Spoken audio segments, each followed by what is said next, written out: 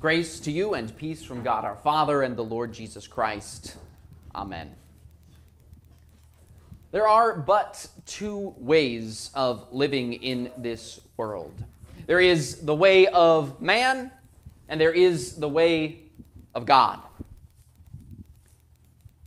Many in our world today would suggest that there are any number of paths that one may follow, but the Scriptures constantly exhort us to reject this way of thinking.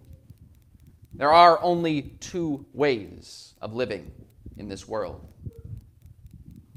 Nearly all of the so-called paths that one may follow are merely a subset of the way of man. These paths may take different roads, but they follow the same principle of self-exaltation, and they all lead to the same place of eternal death. The way of God, however, is a singular way. It is the difficult way of self-denial, which leads to eternal life. This is why our Lord says in Matthew chapter 7, "Enter by the narrow gate, for the gate is wide and the way is easy that leads to destruction, and those who enter by it are many. For the gate is narrow, and the way is hard that leads to life, and those who find it are few."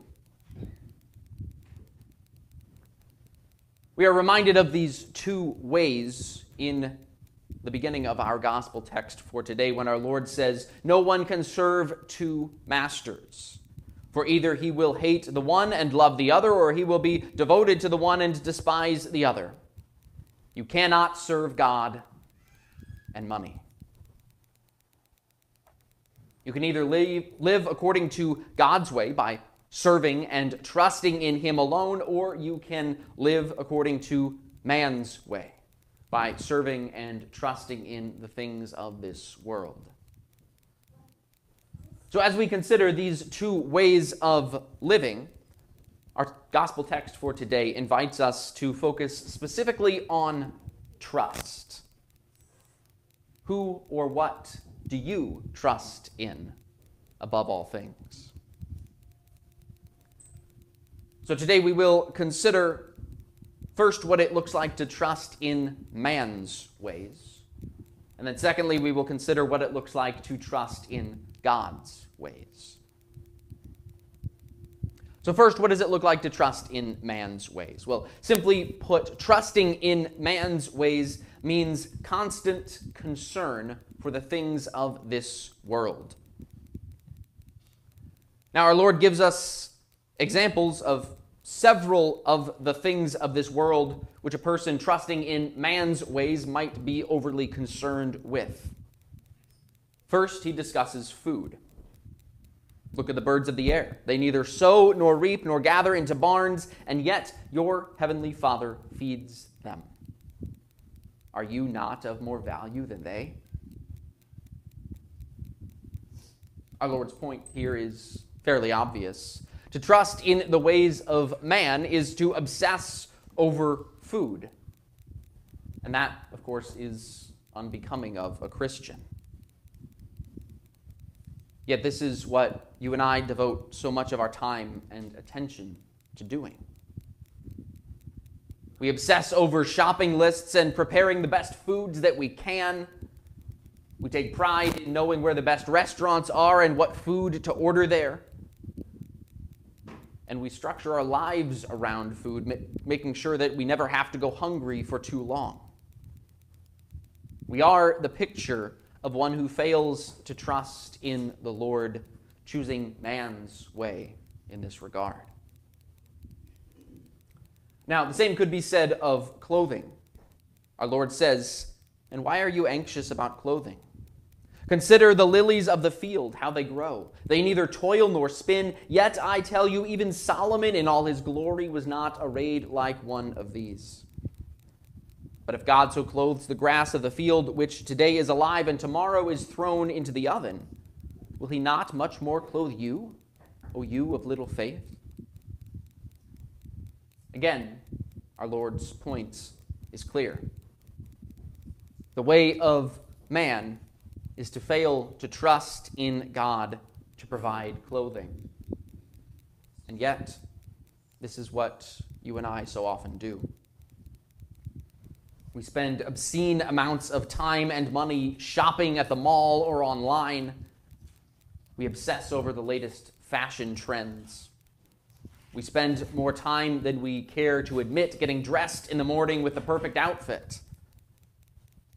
We are the picture of one who fails to trust in the Lord, choosing man's way in this regard. And this is often true of physical life itself, too. Our Lord says, "And which of you by being anxious can add a single hour to his span of life?" The answer to this question is clear. We can't add time to our lives by worry and anxiety, and yet we worry and are anxious anyway. We are the picture of one who fails to trust in the Lord, repeatedly choosing the ways of man. And our Lord tells us this is what the unbelieving pagans do. They seek relentlessly after the things of this world, trusting in the ways and means and processes of man. Our Lord tells us, "For the Gentiles seek after these things, and your heavenly Father knows that you need them all." Despite the fact that our Heavenly Father knows our needs and provides for them, we constantly look to the world and seek to imitate man's ways. For trusting in man's ways, my friends, we must repent. Now, to repent literally means to turn around and change your way of living. And this is precisely what our Lord invites us to do in verse 33 of our text when he says, "But seek first the kingdom of God and his righteousness, and all these things will be added to you." So we've considered what it looks like to trust in man's ways. Now our Lord invites us to consider what it looks like to trust in God's ways. And we see from this verse that I just read that trusting in God's way means seeking two things. First, seeking God's kingdom, and secondly, seeking his righteousness. Now, at first, this might seem a bit abstract, but in his small catechism, Martin Luther helps us to make this a little bit more tangible as he tells us what it means for God's kingdom to come among us. Luther writes, "God's kingdom comes when our Heavenly Father gives us his Holy Spirit, so that by his grace we believe his holy word and lead godly lives here in time and there in eternity." In short, God's kingdom comes among us when his Holy Spirit is at work through his word. So if we desire to repent of trusting in man's ways, we must begin by seeking God's word. Because when we find God's word, we find his Holy Spirit who works in and among us. Now, this leads to the second thing that we must seek, that is God's righteousness. And while we might be tempted to think of seeking God's righteousness as something that we do, the Scriptures actually warn us that we ought to think otherwise. In Romans chapter 4, St. Paul outlines for us definitively what righteousness is. He writes, "For what does the Scripture say? Abraham believed God, and it was counted to him as righteousness. Now to the one who works, his wages are not counted as a gift, but as his due. And to the one who does not work, but believes in him who justifies the ungodly, his faith is counted as righteousness." Notice that, scripturally speaking, to be righteous is to be declared right with God by God. This is the key. Righteousness is something that is received from God. It is a verdict handed down to us by God which fundamentally changes our reality, much like a judge who pronounces a guilty man innocent. Once the verdict has been given, reality has changed. That man is now innocent.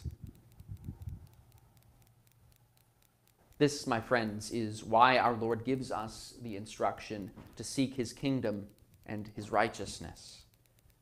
He does not give us this command because by our own efforts we can somehow overcome our sinful trust in man's ways. He gives us this command because when we seek the kingdom of God, we find his word. And in his word, we are introduced to our Lord Jesus, who has taken our sins upon himself, especially that sin of failing to trust in him alone. And he took our sin, and he suffered and died upon the cross so that you might be forgiven. And he seals this forgiveness upon you through his word and sacrament, where the Holy Spirit imputes to you the righteousness of Christ, a righteousness that comes to you not through your own merit, but through Christ's merit. My friends, our Lord instructs us to seek the kingdom of God and his righteousness because when we do so, we find ourselves looking at Christ, whose righteousness is given to us freely when we seek it in humility and faith. And the Lord blesses those who seek his righteousness in this way. May our Lord grant us the humility and faith to look to Christ and his word, so that his forgiveness and righteousness may be ours forever. In the name of Jesus, amen. The peace of God, which passes all understanding, keep your hearts and minds in Christ Jesus. Amen.